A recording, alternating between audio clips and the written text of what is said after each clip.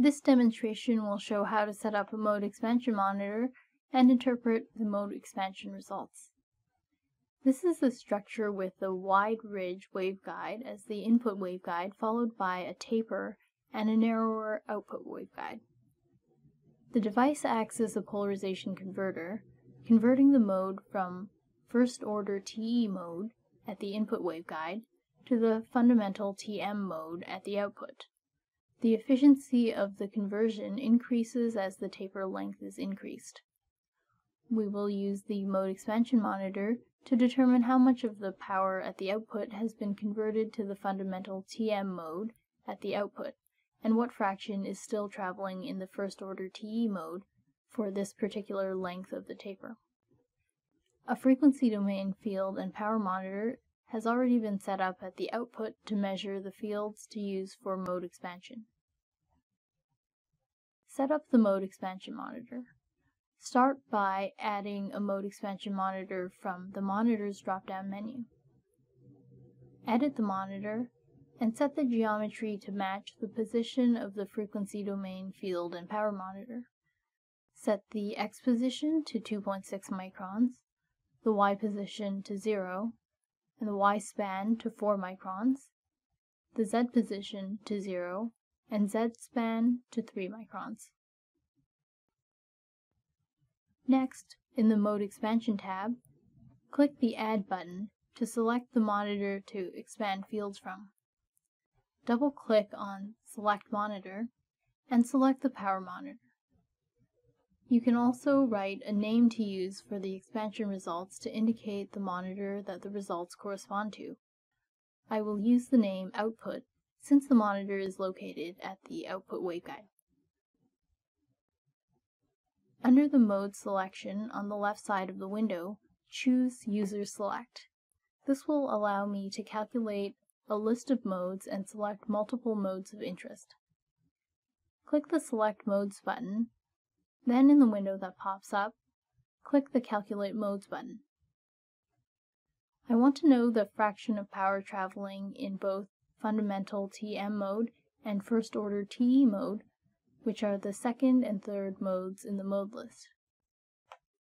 With one mode selected, I can press the Control key on my keyboard and select additional modes using the mouse in order to multi-select modes. Once the two modes in the mode list are selected, click the Select Modes button to accept. Click OK to accept the monitor settings. Next, click the Run button to run the simulation.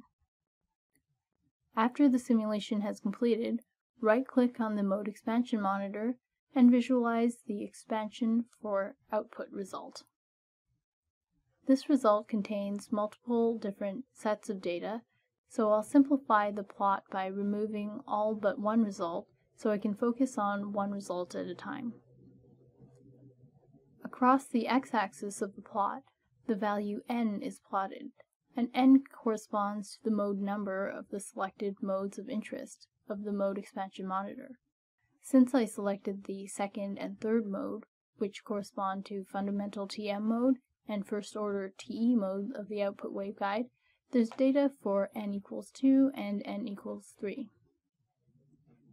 For the T-total result, which gives the net power transmitted through the field monitor in all modes, this is a constant value over n, since the result is for all modes and not a specific mode that you've chosen. The result is close to 1, which means that almost all power flowing through the monitor is traveling in the positive x direction. Next, double-click on the attribute and select T forward. This gives the power traveling in the positive x direction in each of the selected modes. So almost 80% of the power is still traveling in the first-order TE mode, and only less than 20% of the power has been converted to the fundamental TM mode. T backward gives the power traveling in the selected modes in the negative x direction, which is very small.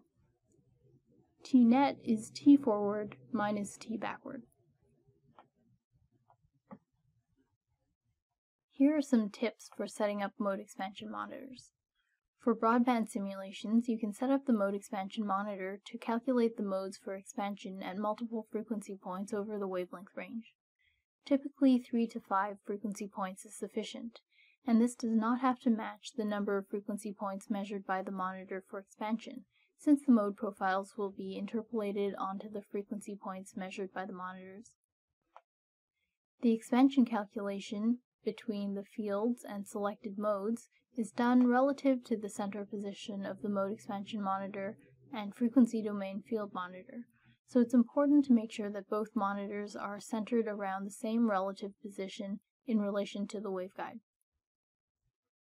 A single mode expansion monitor can be used to expand the fields from multiple frequency domain field monitors as long as the cross-section of the waveguide or fiber is constant.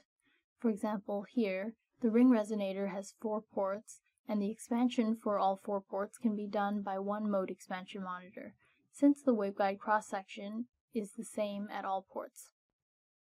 The Align to Frequency Monitor Center option in the Mode Expansion tab needs to be selected in order to perform the overlap when the position of the waveguide at the mode expansion monitor and field monitor for expansion are offset.